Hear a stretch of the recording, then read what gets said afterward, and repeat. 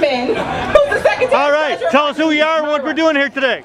My name is Jack Ailey. I'm the Green Party candidate for the Metropolitan Water Reclamation District. I'm here promoting Rich Whitney as the Green Party candidate for governor. I feel that he has a much better program than the man who just spoke.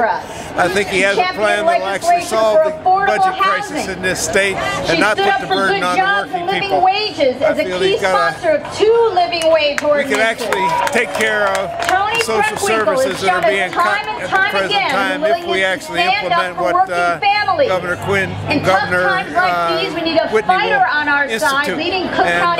Okay, well, really quickly, tell us about your candidacy and some of the issues that you're gonna press for. Okay, as far as the Water Reclamation District is concerned, the first issue is a question of disinfection. The first question is that 3 of the major plants of the MWRD don't treat for bacteria before they release the effluent into the river. Illinois EPA thinks they should be doing this. Everybody thinks they should be doing it. Only the MWRD is still fighting it. We need to solve that problem. The second issue, and almost as important, is the question of stormwater management. There's so I represent him in the city council. Big problem, as we've all realized, with flooding that occurs when you get a huge rainstorm. There's a lot of different things that have to be done, but the basic point that I feel is we need to find an awful lot of ways to keep that stormwater from ever going into the sewers. There are proven technology that can do this. If an aggressive program of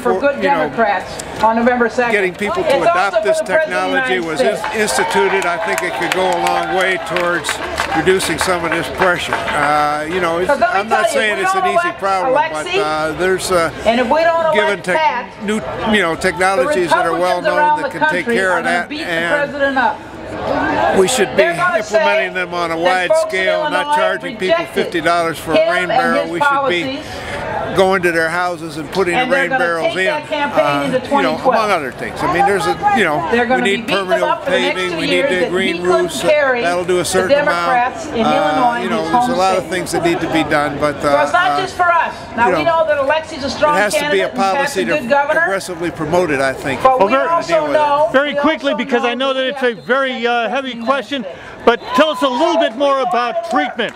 The treatment of the water going back into the river right now. I understand it's not being treated. Well, it's not being treated for bacteria. They remove the solids, they partially treat it, but they don't kill the bacteria before it goes. That's at 3 of the. They've got 7 sewage treatment plants, but the 3 largest ones don't do this. And they really need to be done. It really needs to be done. People are out there on that river in their canoes, in kayaks, recreating on the water. We want them to do this. This is a good, the river is an asset to Chicago. People are building expensive homes along the river these days, and it's still actually hazardous to come in contact with that water. So the 3 largest out of 7 aren't doing treatment. Correct. The other 4 are? That's what I understand, yes. That's what I've been told.